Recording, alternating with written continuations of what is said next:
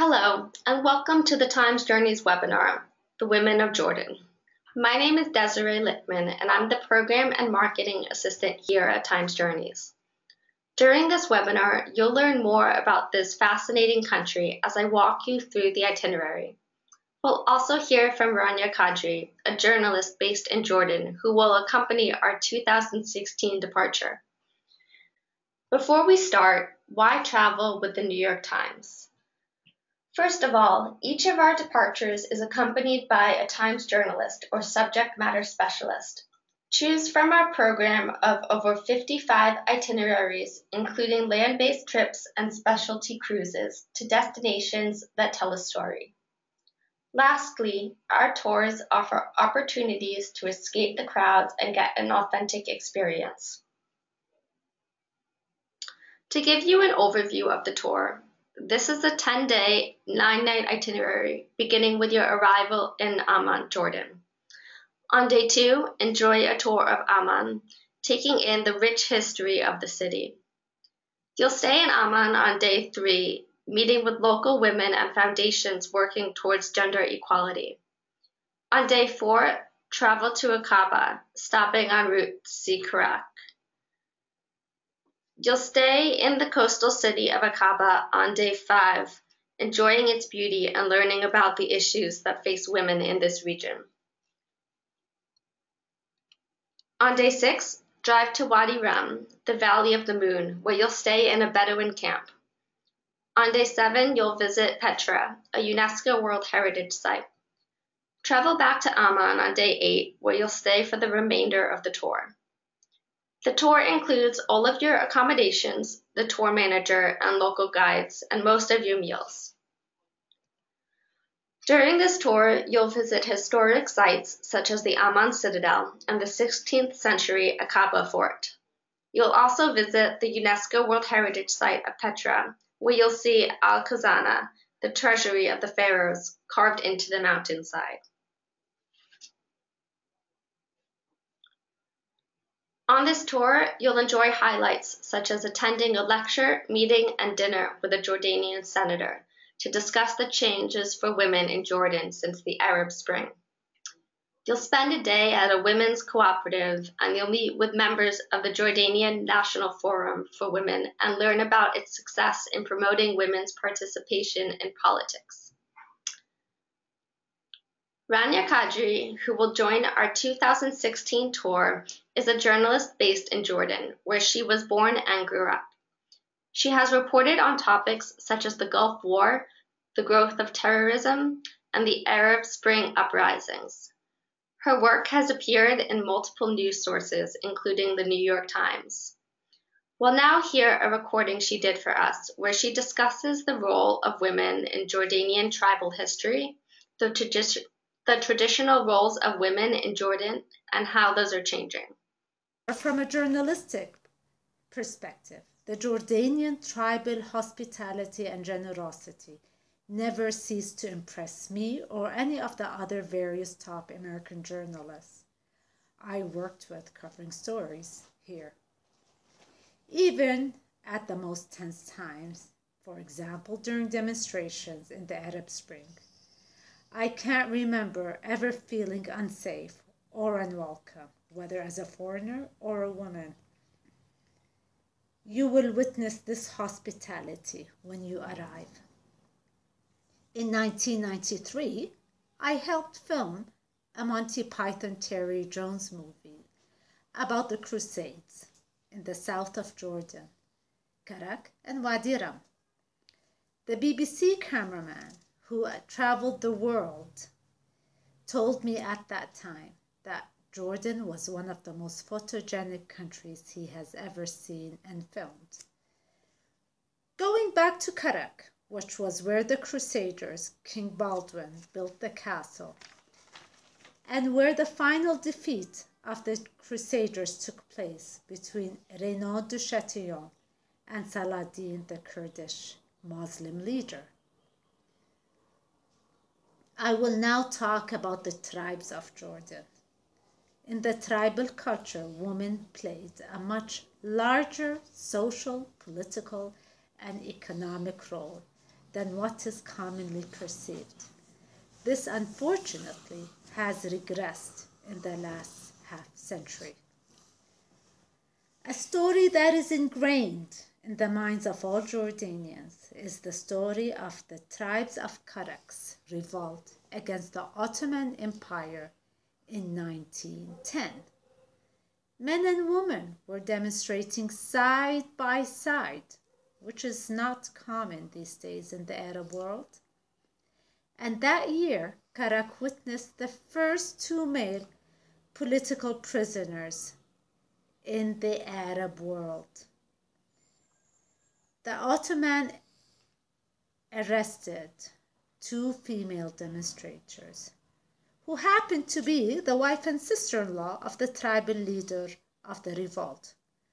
One of those women was pregnant and later gave birth in prison to a boy she called Habis, meaning the imprisoned, who later grew up to become the chief of the Jordanian army and is considered one of Jordan's true military heroes. The mother, till now, is a source of pride and glory to all the Jordanian tribes and is a symbol of the Bedouin woman's strength.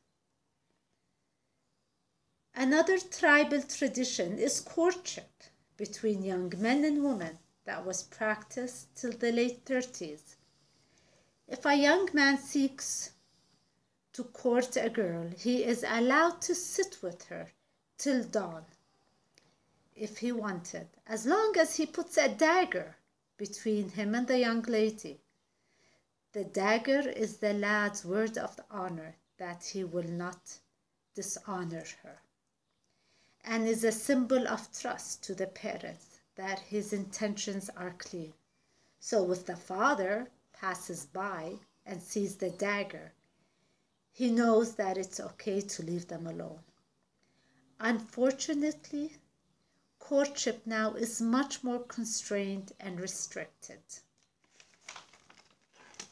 As you make your way south of Jordan, nearing the Gulf Coast, you will visit Wadi Rum, where Bedouin tribal culture is still alive. However, these tribes managed to integrate the modern way of life while preserving their identity and tradition, and also pride of their ancestors who fought along Lawrence of Arabia during the Arab Revolt, which, funny enough, marks its 100th anniversary this year.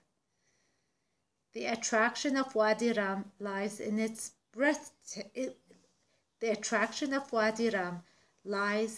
beauty and in the breathtaking scenery of the red rose sand. Many Hollywood movies have been filmed there, from Peter O'Toole's Lawrence of Arabia in the 60s to the recent Oscar-winning Matt Damon movie, The Martian. You will enjoy listening to old Bedouin stories while camping according to Bedouin traditions. We have many foundations in Jordan, which you will visit, that employ women to produce local Bedouin crafts, food, and clothes.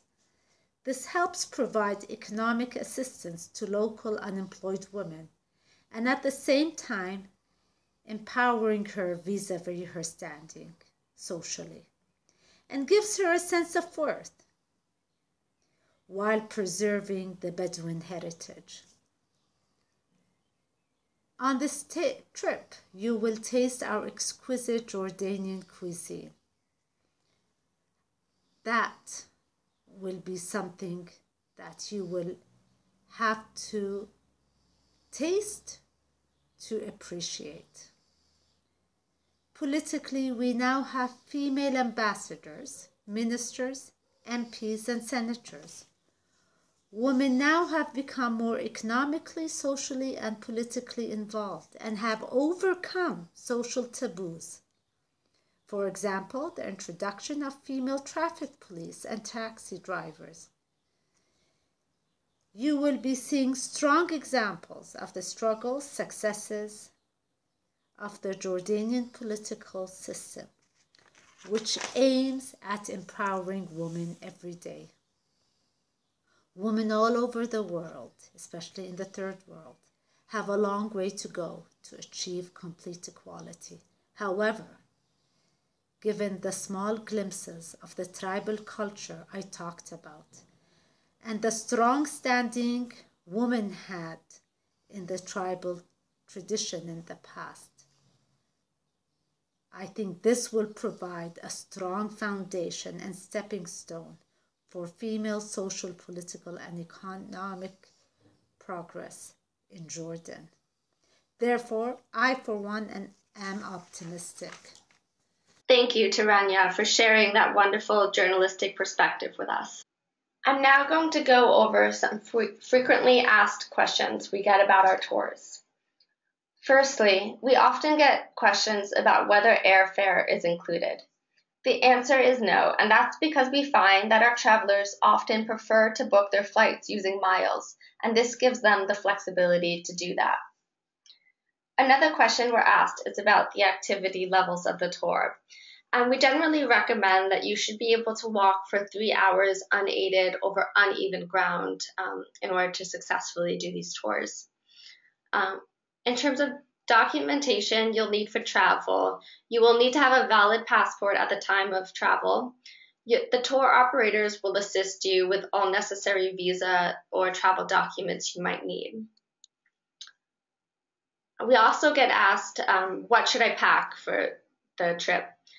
Before your departure, you will be provided with a detailed packing list that will make sure you have all the necessary clothing and items for the tour. To recap, this tour has 2 departures, one in August 2016 and one in May 2017. It is open to 25 travelers. This 10-day tour starts at $6,795 and has a single supplement of $1,400.